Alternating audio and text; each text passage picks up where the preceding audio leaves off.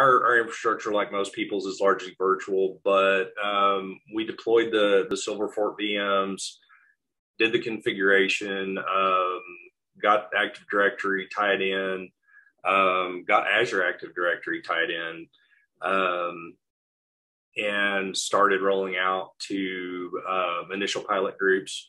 I think we started with 15 or 20, maybe 30 people, with just the basic, Silverfort app on the smartphone, getting that going, getting people playing with different policies, figuring out what groups needed MFA for these things, who was allowed to do it. And all this was with some of the guys from Silverfort, hand in hand, walking us through the process. If we ran up against any stumbling blocks, they were there helping us.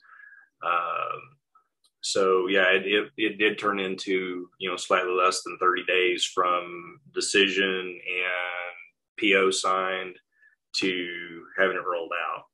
And I can say in all my years of doing IT work, it was probably one of the quickest, if not the quickest, deployment I've ever seen. And it was really, really amazing